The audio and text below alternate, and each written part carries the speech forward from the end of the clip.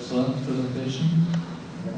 Teraz je priestor pre vás, môžete klásť akékoľvek otázky, postoje. Poprosím každého, aby sa predstavil, prípadne povedal, ktoré inštitúcie prichádza, ale predovšetkým svoje meno a otázku. Nech sa páči, je tu priestor pre vás.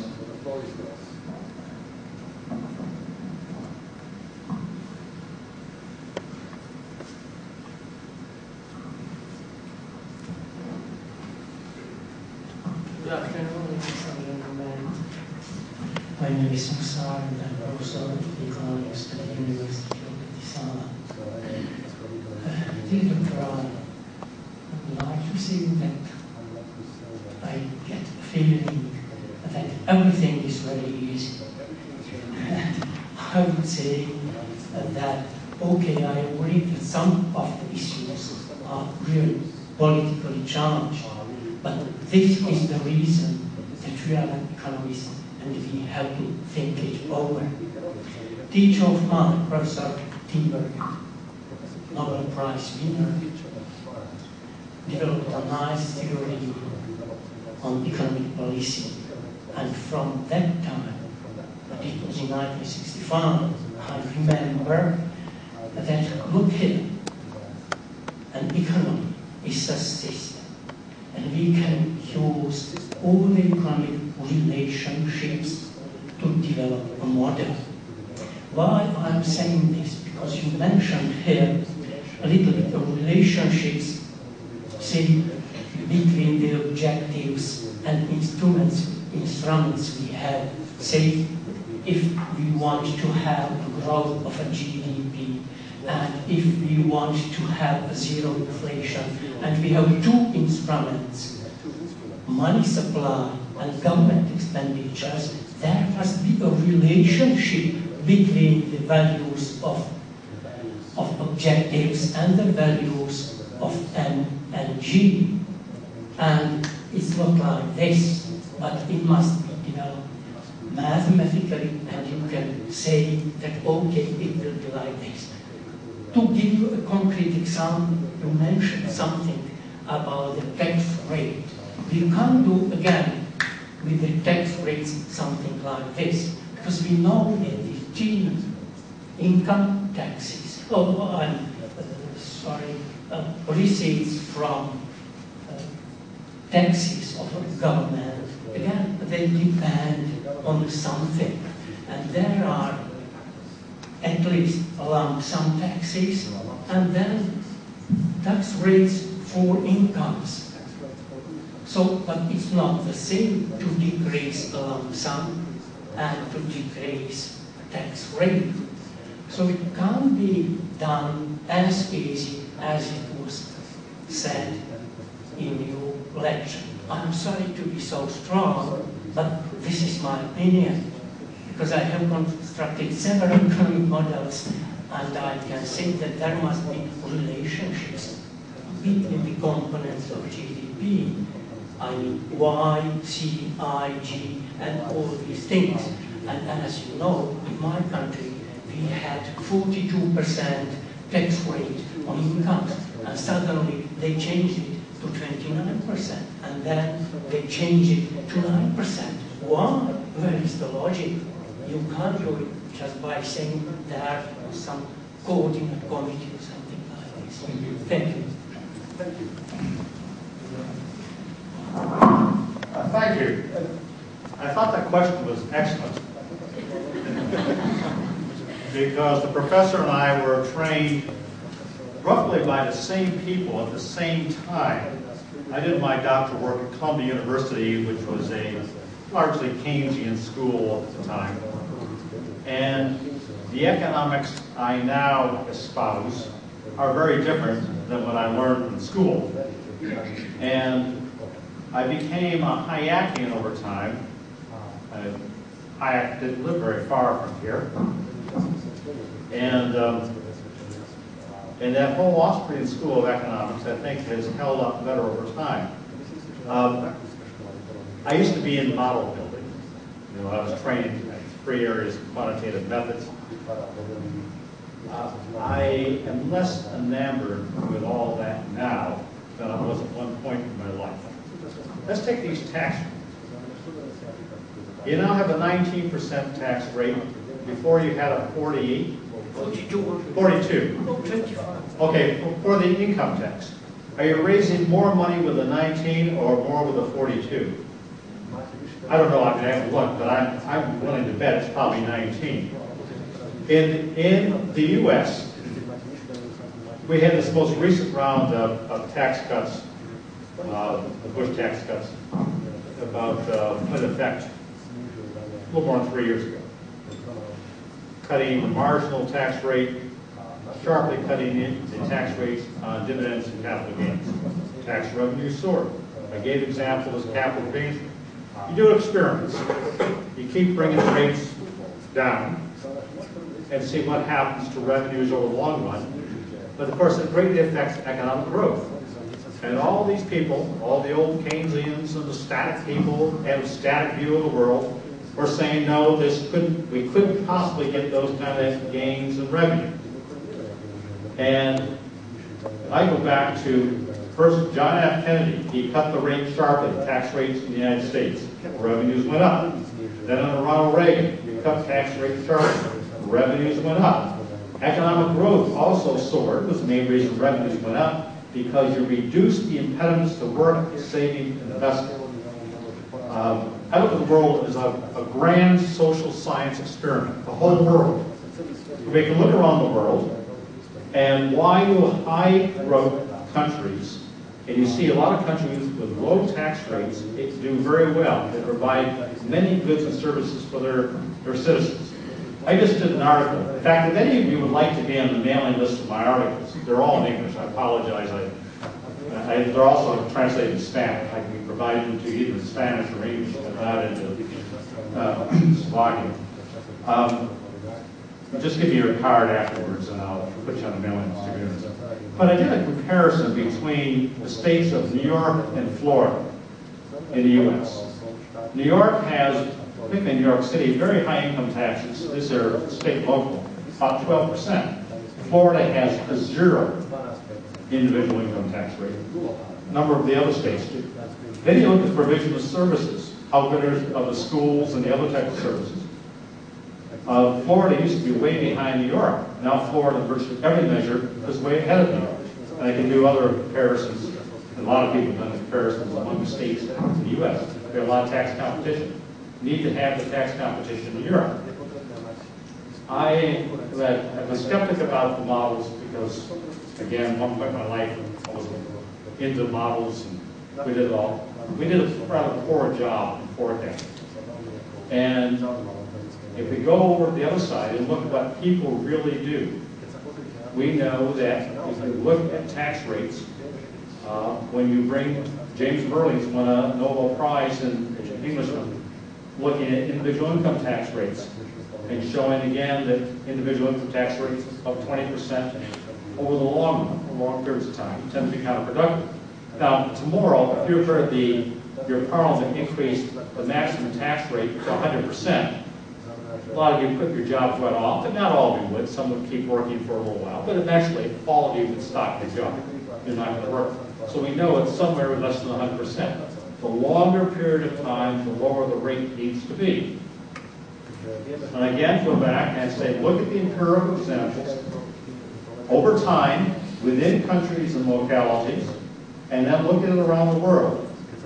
And I believe the evidence is overwhelming that low marginal tax rates make you better off. Yes, you cut the tax rate right in the very short run, the deficit goes up. And you have to control the government spending. If you don't do that, everything else is lost. But controlling the growth rate in government spending, even though your deficit goes up in the short run, your growth, after a while, the additional growth will swamp that. You've seen it happen in your own country. You've seen it happen in Ireland. We've seen it happen in Estonia. We can go around the world, all through Southeast Asia, the United States. They've all done well. And so I respectfully disagree with you. And I'm a radical tax cutter. I freely acknowledge it. I looked at the evidence around the world. We have Nobel Prize winners on all sides, but I became convinced that Milton Friedman and Frederick Hayek, Bob Mundell, James Buchanan, that whole group of Nobel Prize winners was right. And people like Kindleberger, who I read his book and I studied it back when I first did international economics, he had some things right, but he had a lot of things wrong.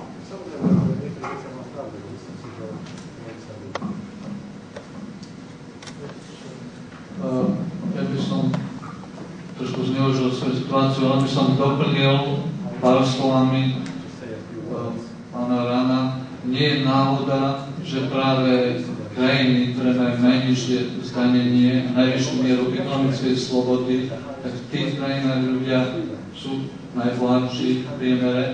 Sú to také krajiny ako Luxembursko, tu spomenuté, Írsko, Hongkong, Singapur a ostatné, takže naozaj táto závislosť v dlhodobom horizonte sa potvrdzuje a je skutočne tiež počas svojho štúdia ekonomického postupne naozaj prichádza na to, že ekonomia nie je matematika a skôr sa prikláňa princípom, ktoré sú bližšie k človeku ako akýmkoľvek modelom. A ešte jedna moja poznámka, nie je kľúče podľa mňa len vidieť to cez čísla, dopad na životnú úroveň a na peniaze, ale aj z pohľadu vlastníctva a vlastníckých práv. To znamená, v akej miery dane poberajú ľuďom vlastníctvo, po akú mieru je to ešte akceptovateľné na úrovni. Takže to je len taká moja malá poznámka. Nech sa páči, kto ďalší? Actually, I want to add one more thing before I get the question. Okay, one moment. Vernon Smith was a Nobel Prize winner in economics in 2002, and he won it for work we call experimental economics. And he does actually experiments among people to try to judge economic outcomes on a broader basis. And he's done some remarkable work over the last 50 years. And he's a friend, and not too long ago, we were chatting one time, and he said to me, I'm quite amazed because when I was a student, a young professor, I barely knew who Hayek was. And it wasn't until I became an older man that I actually sat down and read Hayek. And I found that what I had gotten to through my experimental economics, the conclusions I developed, Hayek was able to intuitively get there all on his own without going through the models and the experiments. And he was quite amazed at how the genius of Hayek, who didn't have the computers and all the things that we have today, but got there. And there's a question back here, and I apologize for interrupting this person. Next question. Ekonomická univerzita. Hovorili ste o problémoch alebo teda nejakých úskaviach pri zavádzaní eura v Európskej únii. Nadobudol som taký dojem, že asi rozumným riešením bolo zrušiť euro. Pripustíme, že chceme zrušiť euro. Vzniká otázka, čím ho nahradíme. Vychádza mi americký dolár, vychádza mi 25 národných mien, druhá verzia, a tretia verzia môže byť nejaký váš návrh.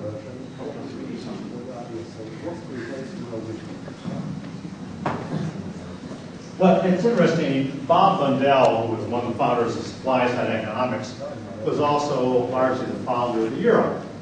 Now, the euro can work perfectly well as long as you have a highly responsible central bank, as you had. The European Central Bank, I think, has done a very good job. The problem is you don't have the full labor and capital mobility within Europe that we do in the United States. And that's why you're having these very high unemployment rates in some of the European countries. I mean, if a Slovakian can earn a higher wage in Paris, you should be able to have the freedom to go there and do that. Now, I realize that the French have put all kinds of restrictions on you.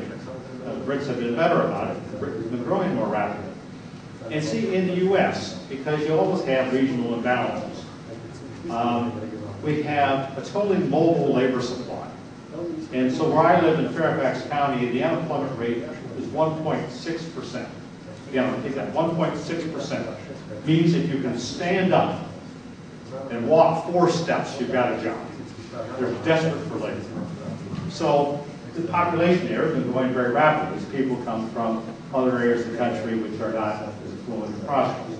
And that's been going for quite a while, basically because we've got a better fiscal policy in Virginia than a number of other states. Same thing is true in Florida, and I can list a number of other states.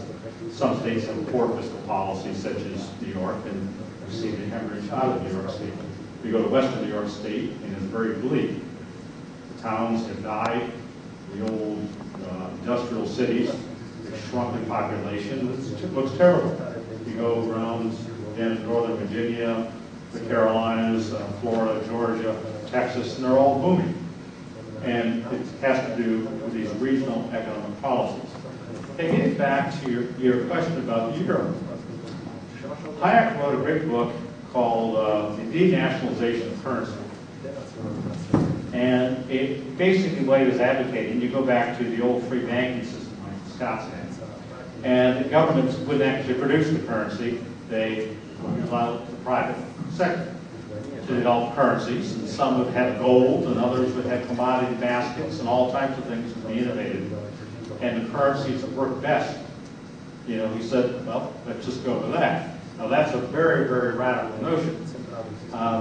When he wrote the book back in '74, I believe, '75, at that point in time I was Washington reps of the New York Mercantile Exchange, and one of my jobs was to develop new exchange contracts. So I thought, oh, I read Hayek's book, and I was really impressed, and I said, let's come up with a little commodity basket, which we run sort of as an artificial money.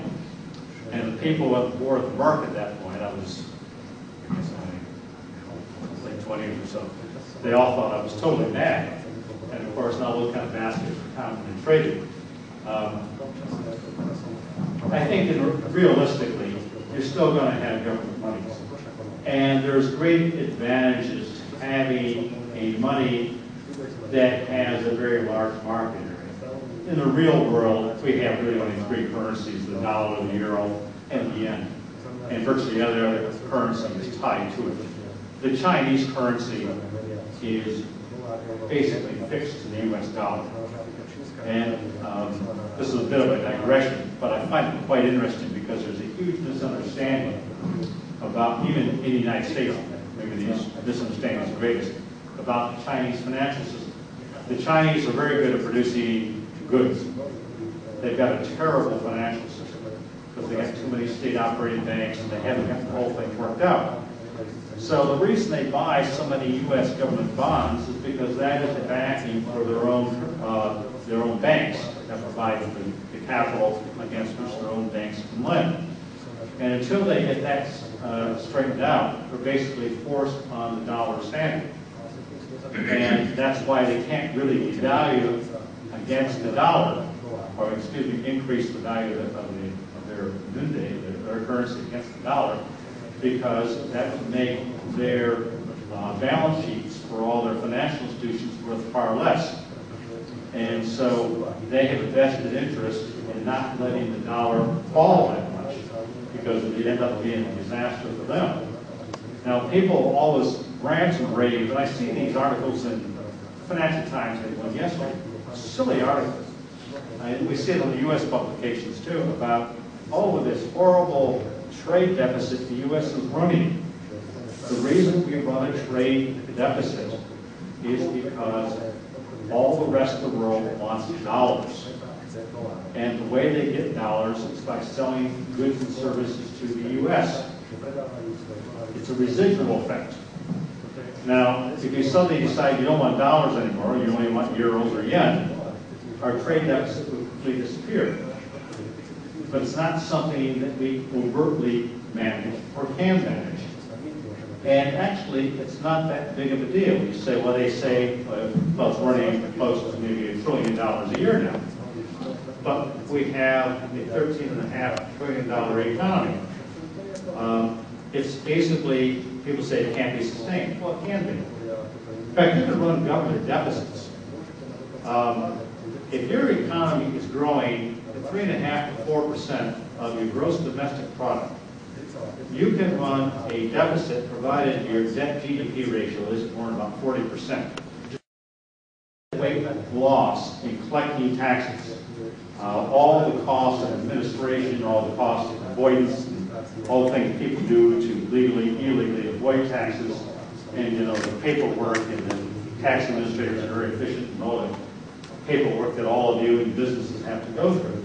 Capital markets are very efficient. You borrow on capital markets, particularly bigger companies and financial institutions, and it's very inexpensive. So as long as you're not increasing your debt GDP ratio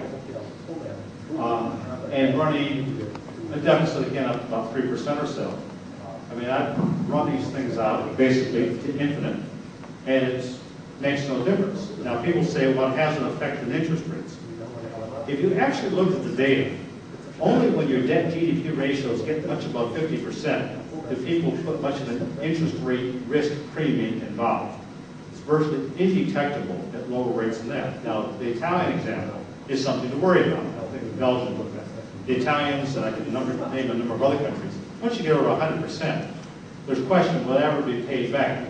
The Italians historically ran a fiscal situation that way, and the way they used to do it before the euro was just occasionally, if you value the currency, you just had massive inflation, which paid off the bonds in terms of inflation. Right now, the Italians can't do that. So it's going to be very interesting in how this all comes out. And I hope it comes out benignly, but I'm not sure it will.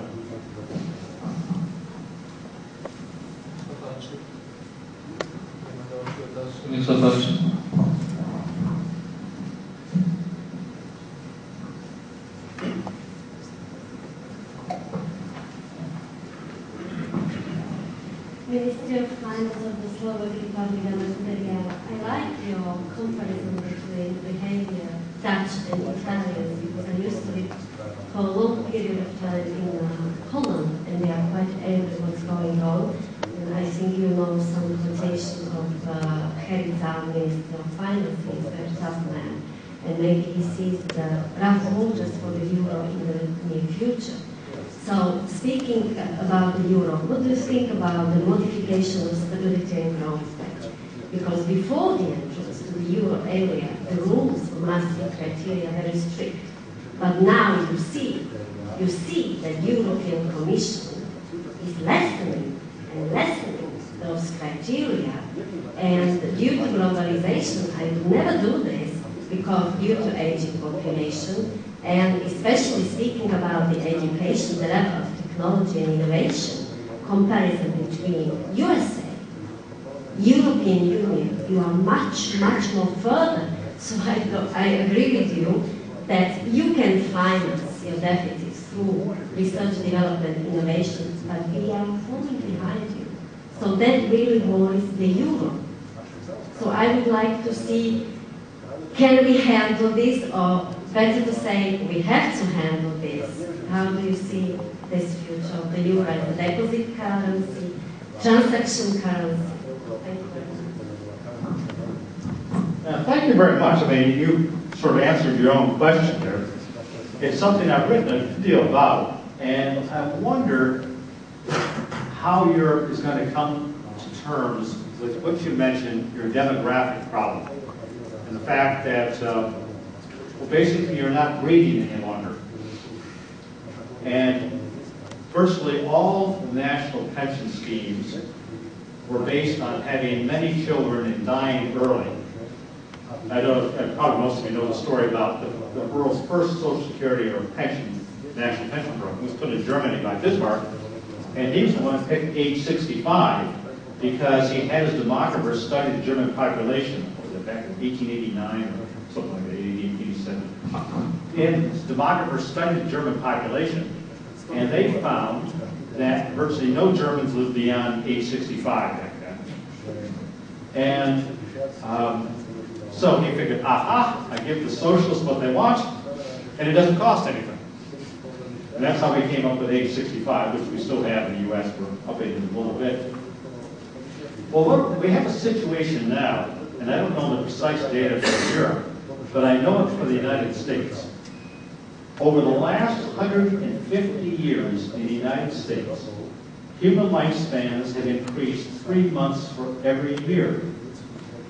And people said at first that would slow down. First big improvements were in infant mortality, then getting rid of infectious diseases. And now virtually all the increases at the upper end of the scale. I mean, you've got very high, or actually many lifespans in Europe are a bit higher than that in the US. So what happens? You tend to live to a great age, you don't have any children. Who supports you during all those retirement years? You know what the biggest problem is? Educated white women. Rich, educated white women. They live forever. Men die earlier, and if you're poor or minority, you often die earlier. But rich, educated white women, they go on to the 90s, 100, and they're a huge burden on the system. When I was back on President Reagan's Social Security Advisory Council, we were looking at what we call our Medicare, our national health system. And people back then were saying, oh, we've got to get people to stop smoking in order to, because smokers would cost the system a whole lot of money. But then we got into the data, and back then the average American male smoker who smoked 3 packs a day died at 63. It was no cost to our old age pension system. So I said, we want to reduce the cost, get everybody to smoke it. But I mean, seriously, you have this demographic problem in Europe. We have a less one in the U.S. because we're still growing. Our birth rate in the U.S. is about 1.9 children per woman. You need 2.1. I know in some of the European countries it's gotten down to about 1.2 children per woman. I think Germany and Italy down there. Italy is actually losing population. We also have a higher rate of immigration than you all do, which supports our pension system. And I'm not sure how you're going to come to grips with this because it's a huge problem. I mean, you can say rationally you need to go from a defined benefit system to a defined contribution system. And by that I mean most systems now say if you reach a particular age, you get so many euros per month. If you go to a defined contribution system, it means you get a deductibility for putting money away, and then you can choose your age of retirement and how much income you want by how much you put away and how many years you work. And that's the only way to sustain it in the long run. But that is a terribly painful transition. And we're struggling much with the United States, and our problem is mild compared to what you have here in Europe. And I keep looking around to see which European country is going to come up with the grand solution first. But you've got a fiscal time bomb. But getting back to the stability pact, which is the other part of your question, the way the thing was set up made sense. But the trouble is, it's like the rule of law. You came up with a set of rules, and then when a couple of small countries violated them, they had to pay the fines, and they came down very hard. But suddenly, when France and Germany violated them, well, I remember the French said, well, they weren't going to pay the fine. What are you going to do about it? Well, you weren't going to invade France, so there was not a whole lot you could do about it. If countries decide not to abide by the agreement, it's like any other failure in the rule of law. And I'm not so much for revising the rules because, let's say you come up with a new set of looser rules, and then Italy or France or Germany or somebody else decides to violate them, and you Dutch are going to be in the same problems you had before. I mean, again, if you could have more labor mobility within Europe, that would help a lot, and you've got to work on the pension program.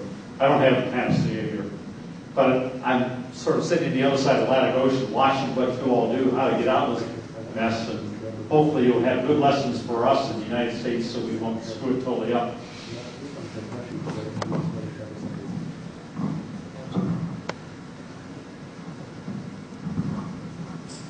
I would like to ask you a very practical question. You already mentioned about the growth of the economy is for the small and medium enterprises, which is startup. We should be conditioned from technical point of view that it should be valid from the government should give all the conditions to start the companies. One question is what is in European Union now the discussion how to support small and medium enterprises to raise the capital, because one of the important things is raise the capital.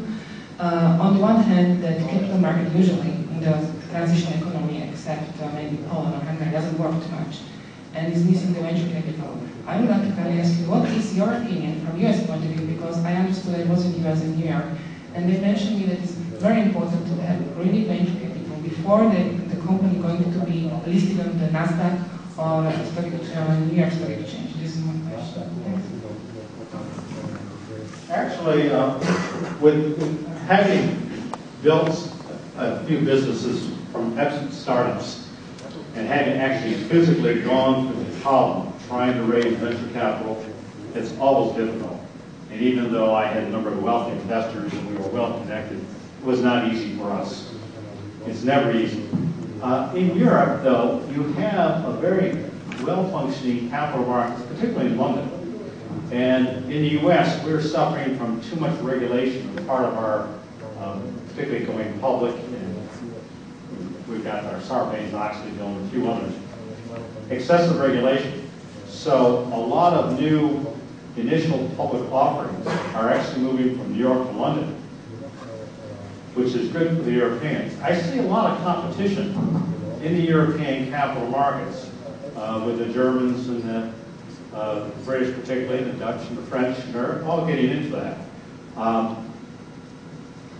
I don't think doing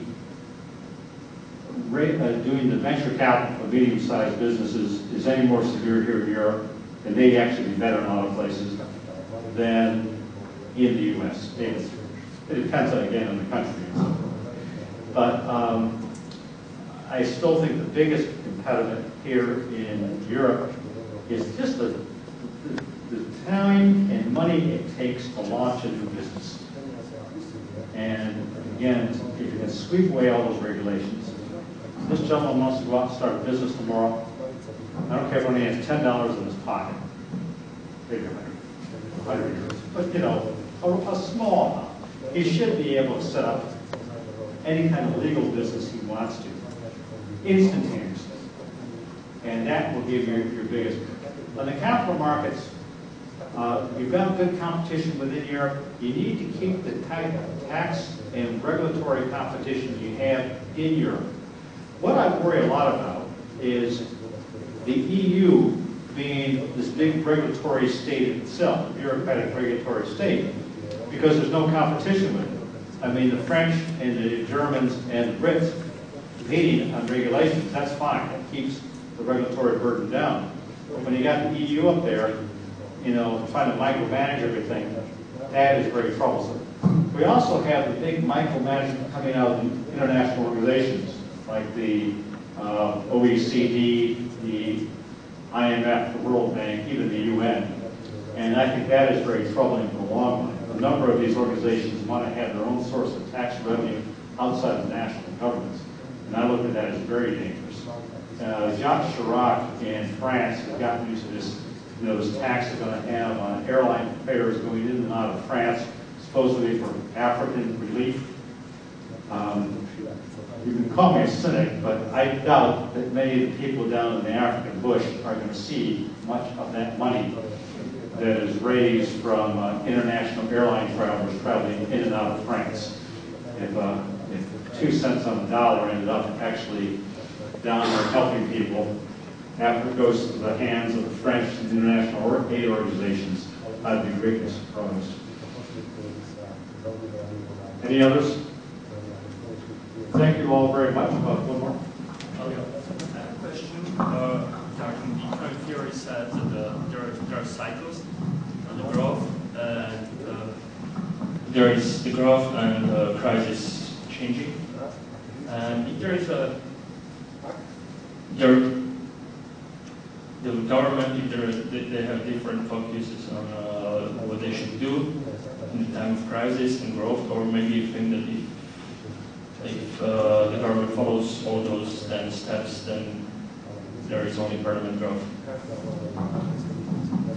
In theory, we don't need to have a business cycle. Business cycles are almost always caused by mistakes from governments. Usually central banks, where they have too restricted money supply, well, first they let it expand too much, and you have inflation, and they overreact, and you have restricted monetary growth, and that reduces the amount of capital investments available, and diminishes, makes it hard to borrow mortgages for houses and everything else, and all tanks, and then they come back. You can have external events. I mean, you go back 100 years ago, and there's a lot of literature about agricultural cycles, you know, droughts and floods. In the modern world, they have very little impact.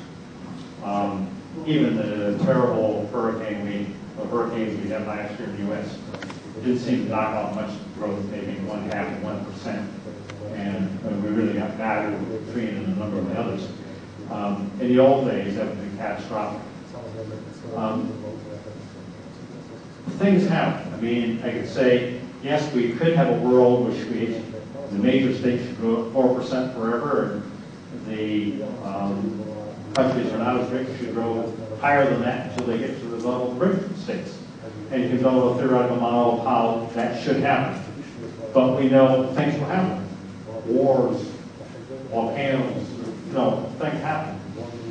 And just trying to learn from our mistakes. And we tend to come back quickest when there's the fewest impediments of tax and regulatory impediments to allowing people to take care of themselves. Yes, government needs to provide a basic, landing so that we don't want people starving, we don't want people without basic medical care when they really need it and so forth. But once those basics, very basic, we need to have a lot more individual self-reliance. And that works. And we see it over the globe. When you look at places like South Korea and Taiwan and Singapore and Hong Kong, all through Southeast Asia, the enormous development is taking place in a very short period of time.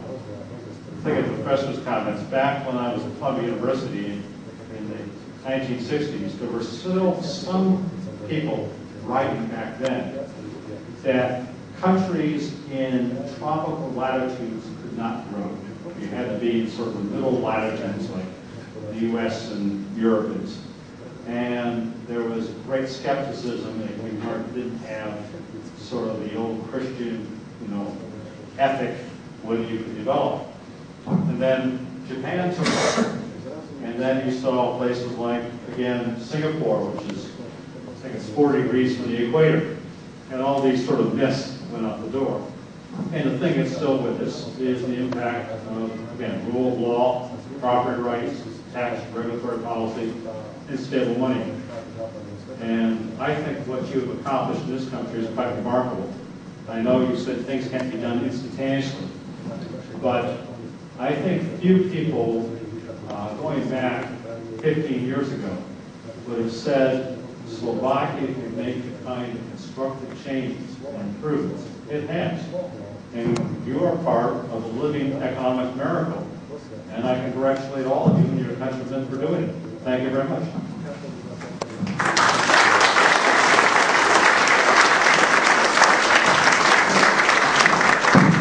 Thank you very much. Veľmi pekne ďakujem pánovi Rahnovi za vyčerpávajúcu prednášku a za diskusiu po dlhom lete z USA.